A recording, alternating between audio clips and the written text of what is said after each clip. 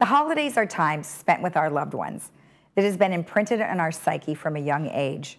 Holidays mark the passage of time in our lives, a milestone we share with each other, and they generally represent time spent with family. But what if you don't have family or a close loved one to spend the holidays with? Our partner has passed away, or our family has moved. How do we handle this time of year? Well, welcome to Your Health. I'm your host, Lisa Hart. Today I have Becky Lomaka, who has a master's degree in counseling psychology and a certification in thanatology. We're going to talk about grief and how you can deal with it during the holidays. Welcome to the show. Thanks so much, Lisa. It's great to be here today.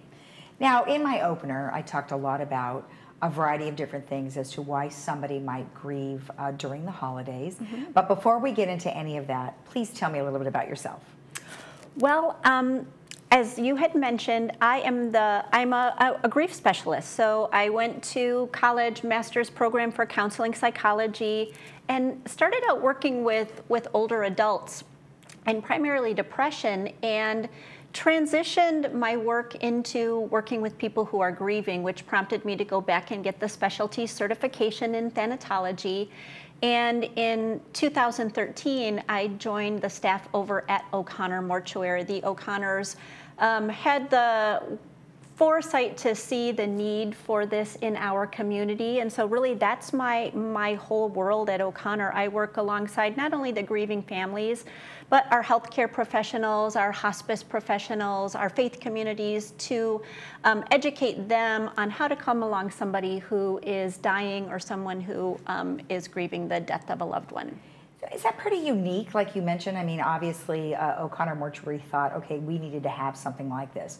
So is it lacking in our space for this type of thing? It is. It's very unique. There are very few funeral homes across the United States, or really across North America, who have a person like me in this position. Yet the O'Connors really felt that this was something that was needed in a way that that they wanted to give back to the community for the blessings they've been given in their lives. So at what point, I mean, I know you mentioned that you were working with older adults at the time, and then once you have gotten a certification, you know, I guess my question is, it takes a lot to listen, and it takes a lot to have the empathy, and people come to you and they're so upset and so sad. How do you deal with that?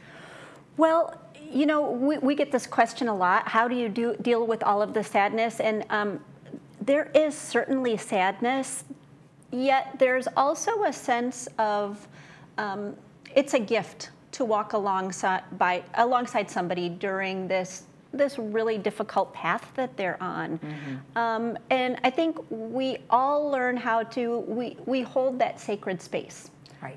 That being said, we have to have ways to deal with everything, all of the emotions that are given to us by other people. So we do a lot of self-care. I do a lot of self-care. It's really important for me to take care of myself, to go do fun things. You certainly in our world realize that every single day is a gift. So making sure we make the most out of life. Exactly. And so that will bring me to the time of year that we are. The holidays are upon us, and of course, a tough time for many people, as I had mentioned in my opener. Maybe someone has passed away, a family has moved away. You know, why is it this time of year makes it so difficult? Well, I think you said it in the opening. You said the word milestone. And when we think about the holidays, think of your childhood memories. Think about us raising our children and the traditions that we have with family. Typically, holidays are tied to family. And so it could be you've recently lost a loved one. It could be 15 years that you've lost somebody. It could be 20 years that you've had somebody important in your life die. And because these are milestones, that twinge of sadness, sometimes even we can go on just fine and we've integrated that loss into our lives, but this time of year, we remember those milestones and we remember those moments with that person, and we miss that person. We miss that person dearly. Right. You know, with COVID, we had to learn how to adjust and adapt. Yes. Same kind of thing, right? Exactly, same kind of thing. And it was really a double whammy for us this past year. Now, you and I were talking a little bit about, before we went on air, about kind of losing that year and a half. And last year especially, people were grieving and they were isolated. Yeah. So not only were they grieving this loss, yet they had nobody to reach out to. And we'll talk a little bit about that later on, about that isolation. Okay. Let's get a good feeling and understanding of what grief really is. Sure. Grief, as you can see on the screen, grief is a normal and natural response to our loss. All of us who have experienced grief in our life, what do we want? We want it to end. It's painful, it hurts, yet what we know about grief is it never really ends.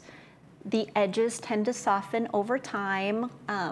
That pain lessens over time, yet it lasts as long as it lasts. And when you think about grief, think about somebody you love dearly who you have lost.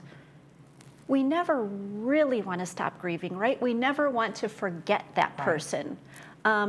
Yet what we do is we learn to enfold it into our lives, carry on, find moments of joy again, and move that person with us through our grief journey. That's a great point, because I remember that my aunt, when she passed away and my mother passed away, my cousin and I would always talk about the little things of reminders of them. Oh, I saw her name or something, that she's reaching out, or you would start to think that those things would happen. But then also you would maybe cheers that person at the dinner table when you were celebrating a holiday. You say, we miss mom so much, but cheers to her, and then you move on, like you said. So, when you are grieving the loss, it's only one of many stages that you go through, right? Well, and when we think about grief, we do think about it as a really fluid process. So people have talked about, we've all heard of Elizabeth Kubler-Ross and her 5 stages of grief. And actually when she was writing her book and doing her research, she was working with people who were dying. And her book, her studies were on 5 stages of dying. Over time, it kind of got transposed in these stages of grief. And really, over the past 30 or 40 years, we've seen grief as much more fluid. Not that you don't feel some of these things, not that you don't feel anger, maybe sometimes you don't feel denial, but we're really careful about talking about it in that stepping stone process. And the biggest reason is we don't want people to feel like they're doing it wrong. I mean, we all grieve really differently. That's why I love this grief model, or this compass model of grief. Dr. Bill Hoy at Baylor University uses this model, and you talked about it when you talk about doing the toast or saying the person's name. And this is something that we all do really naturally. You see at the top of the compass the word remember, and that's really the storytelling part of our grief, right? We share stories. And when we share stories, we talk about the character qualities of that person. So that's something we're bringing with us. Again, how do we move forward in our grief? We bring those character qualities with us. And then you see the word reaffirm, and that's the meaning-making part of grief. Now you see the word spiritual there. Not necessarily religion, it could be, but that spiritual aspect of grief. How do I make meaning of this death? Okay. And then you see the word realize, and that's coming to terms with the reality of the grief. How do I'm in disbelief. I can't believe that this has happened. And coming to terms with the reality, and symbols really play a huge role in that. And then really coming to terms with the magnitude of the pain that I'm feeling. At the bottom of the screen, you see the word release. And that's, how do I say goodbye to the relationship as I knew it, yet continue on with this bond. Again, we never completely let go of this person, right? They're not here with us physically, but how do I continue on to this relationship? And then in the middle, you see the word integrating. And as you said, that's really what it's about. We never recover from grief. Just like if I lost a limb, I wouldn't grow that limb back, at least not yet. Who knows what medicine will do for us in a few years. But I learn to move forward without that arm, right? I integrate that loss into my life. And it's really the same thing with grief. It is a process of adaptation. How do I take this horrible thing and integrate it into my life and move forward? Yeah, I mean, well said, and I did not realize that there were so many different aspects to it, so I'm very happy that you were able to point that out. So what I'd like to do now is I'm going to take a break, and then when we come back, we're going to have tips for coping, so Great. Just hang with us. All right, when we return, we will identify some tips for you during the holidays and any time that can help you deal with grief. We'll be right back.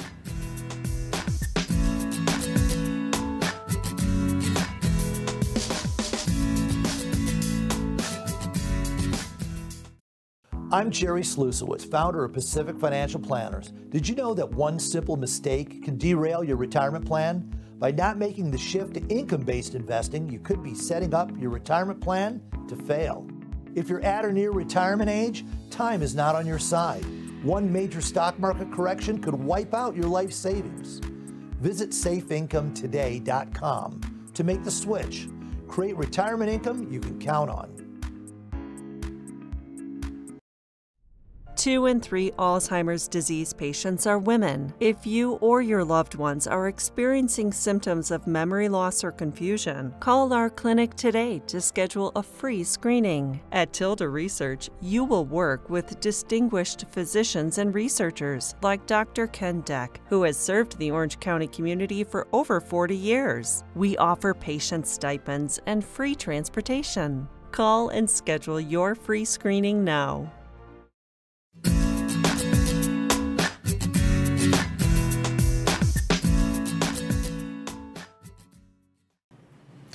Welcome back. Well, today I'm joined by Becky Lamaka, and we have a second half for you regarding tips on how to handle grief during the holidays. Well, Becky, thank you for joining me. I really appreciate the first part of what you went through. You educated us on what grief is, what it isn't, and how to, process it and integrate it into our lives. But now I'd like to go a little further and maybe a more happier subject matter is, let's talk about some tips and things that we can do to help do that integrating and to understand how to deal with the grief during the holidays. So what are some of the top things that you would recommend? Well, I think, and you can see on the screen, some of the things that we'll walk through the second half of the show. I really do think it's possible to not just survive, but actually grow through our grief during the holidays. It's possible, and I hope these are really practical things. These are things that every single one of us can do, whether, again, you've lost somebody 20 years ago or you've lost somebody just in the past few weeks. So one of the first things that we can do is admit the holidays are hard, right? Yeah. I mean, holidays are hard on a good day. When everything is going well. I mean, I have 2 sisters-in-law who are, they're already wrapping presents, and I'm thinking, are you kidding me? I haven't even thought about purchasing presents yet. Yeah. So when things are going well in our lives, the holidays are hard. And then you add your grief on top of that. What is just really could normally be manageable can really seem overwhelming. So one of the things is just to acknowledge that this is hard. And you see on the screen it said, "Don't should yourself. Don't should on yourself." It's shoulda, woulda, coulda, right? Yeah, shoulda, woulda, coulda. And be conscientious. Like really focus on your mindset when you're starting to, I should be have these presents, and I should be that. To stop yourself and say, you know what? It's okay. I'm going to give myself a pass on this. Well, that's forgiving yourself for sure. And stress plays such a huge part during the holidays that, like you said, it's just going to exasperate the grief that you're already feeling. What else? Well, give yourself the gift of anticipation. So we say, make your list and check it twice. And that's literally taking out your calendar, taking out your phone, and marking the days on that calendar that are going to be most difficult for you. And it's different for every one of us, right? Maybe it's Thanksgiving because I always hosted Thanksgiving at my house and my spouse did all of the cooking. Okay. Maybe it's New Year's Eve. Maybe it's Christmas. Maybe it's, the start of Hanukkah. I don't know what it is for each person because it's very different. but mark that on your calendar. Just by simply circling it, marking it on your phone, it kind of sucks the wind out of it. Oh. And we're acknowledging that, we're not trying to, like, a lot of times I just want to think about it, I want to scoot it under the rug, and I want to forget about it. And it's actually the opposite. So if we anticipate and we mark those days ahead of time that we know are going to be hard, it sucks the wind out of it. And for those of us who are coming alongside somebody who's grieving, you can also anticipate, oh, I know this is going to be the first Thanksgiving. It's going to be really tough, or it's going to be the first Hanukkah without this person. I'm going to shoot a little text, or I'm going to give a phone call. Yeah. Well, gosh, I totally hear what you're saying. I just am saying that my father, when we lost my mom, it was so hard for him. So I think we did acknowledge it, but maybe not as blatant as you're saying to acknowledge it. It was more of a softer approach. Does it matter what the individual is, how they're dealing with it, but the way that you approach it, or do you always go by the same factors? It depends on the individual. If we're coming alongside somebody, we may reach out. They might not respond right away, but we know, typically they really appreciate that you've done that. Okay. And then we talk about considering the cost of withdrawal. Again, we want to sweep it under the rug, hop into bed, throw those covers over our head, and wish for January 2nd, right? And as much as we want to do that, one thing we do know is in every society since the beginning of time, we don't let our grieving go it alone. Right. So as hard as it is, we need to lean into our grief, and we need to move toward people. Okay. Now, that being said, it's okay to renegotiate the rules. I always do dinner at my house. You know what? Maybe this year, I'm not up for doing it at my house. I'm going to go to a friend's house, and I'm going to stay for an hour. I might not want to stay for the whole thing, so renegotiate the rules. Lean toward people, but do it on your terms. Okay, and that's good, because you could sort of test the waters, by saying, okay, I'm only going to go for an hour, and if I don't feel comfortable, I'll leave. Or you may end up staying longer. Absolutely. Okay. Absolutely. Okay. And now this is a good one, creating something new.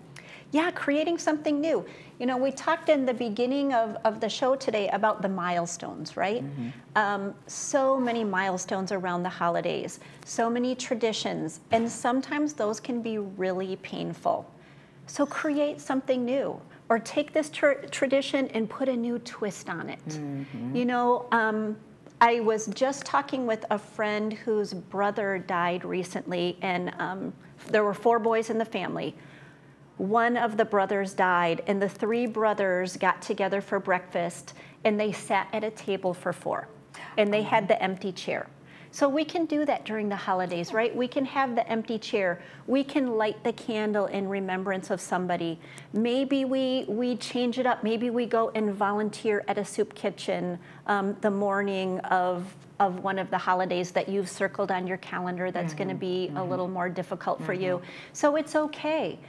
We can weave these milestones into our holidays and make them meaningful for us while we're also experiencing new things. I've heard some people say, you know what? I'm going to go on a cruise. I'm going to take my best friend, and we're going to cruise for the holidays. Right. Does that mean that you're not remembering and loving and missing that person? Absolutely not. Right. It means that I need to try something different. Right. Change it up a little bit, because then it might not be as hard. Yet, like you said, you're not completely forgetting the individual. Now, this is it. Many people do have religious beliefs, not so much spiritual, but they're more of a religious base. So they do tend to follow whatever religion that is. However, when you talk about spiritual roots, where are you drawing that strength from? Well, when we think about the holidays, so the holidays are really tied to, they're tied to our spirituality, right? Whether it be religion or just the family traditions that we have. So one of the things, again, just like we lean into our grief, one of the things that actually helps us feel better is to refocus our spiritual roots, whatever that may be for you. Maybe it's going to temple with a friend. Maybe it's taking a walk on the beach. Maybe it is volunteering at some place your loved one died of cancer and you're giving back via hospice or doing a 5K walk for cancer. So tap into those spiritual roots. And what that does is that helps us restore that balance. We know with grief, it's not only emotional, you know, it's physical, it's social, it's all of those things. And by leaning in to that spirituality, again, however that looks for you, helps to restore that balance. That's awesome. One other thing, now you said leaning in. The next is taking care of yourself. Now, you had mentioned to me off camera that you're taking care of yourself. You have different avenues away from your work. Other people may want to do the same. So what do you suggest in terms of taking care of yourself? What are some things they should keep in mind? Well, we need to think about moving our body, eating well most of the time, and getting proper sleep. Yeah. Sleep is such a huge thing. And when we're grieving, sometimes we're sleeping too much. Yeah. So it's maybe forcing ourselves to kind of get out of bed and get into a routine. And a lot of times, especially at night, we can have nightmares, our mind is wandering, so we sleep really poorly during the night. Yeah. And so then we're sleeping all day and really focusing on trying to get back into that natural habit where we're sleeping at night and we're awake during the day. So rest is really important. And then again, find that balance. What can you do that it gives you a moment of joy? Even though you're grieving, is it maybe going out and looking at the lights, or going and catching a play with a friend, going for a swim, joining one of the clubs here? Find something that that will help bring that balance. And that's another thing. It's okay to feel joy while we're grieving. Right. It is okay. I think a lot of people feel bad many times, so it's nice that we have permission. We have permission to have joy. Yes. I think that's great. Now, you have an event that's coming up, and I just wanted to let the audience know that if you happen to be watching this show after December 9th, there will be other opportunities for this type of talk in the future for 2022. But as of right now, tell me a little bit about this event that you guys are having. Yes, this is going to be a great event at the Florence Sylvester Senior Center, newly reopened after having to close down for a while. And you'll hear some of these same tips, but we're just going to go into a little more in depth on some of these things, and be able to dialogue with people who are in the audience about what's working for them, what isn't working for them, some of the struggles that they're experiencing with their individual grief. And again, how can we not just survive these holidays, but how can we grow through them? Right, right. And, you know, in closing, let's kind of talk a little bit about more of the joy. You know, we want to be able to celebrate and enjoy our family and friends during this time. And, you know, just a couple of final thoughts for our audience. Well, I think it's important for us to remember that it's not all or nothing. It's not either or. We can be grieving and we can feel moments of joy. It's an and, not an or. And that's okay. Too many times we feel guilt, and to know that part of our grief is to take this person with us. And this person is with us as we're experiencing joy and as we're in the depths of our most heartbreaking grief. And then remembering other special days. The holidays are particularly hard, yet knowing that there are other special days that are meaningful to you individually. Same thing, recognize those, mark those on your calendar, lean into people to help you through those difficult days, but be okay with renegotiating the rules. Right. And know when it's time to get support too, beyond friends and family. We're so blessed here to have a wonderful social services department, and it's okay to reach out to them. They are full of resources to help people. Excellent. Well, thank you so much. I really appreciate you spending the time with us. Thanks so much. Enjoyed being here. All right, and happy holidays to you. Same to you. Thank you. All right, thank you for watching Your Health. I'm your host, Lisa Hart, and please join us next time as we learn more about your health.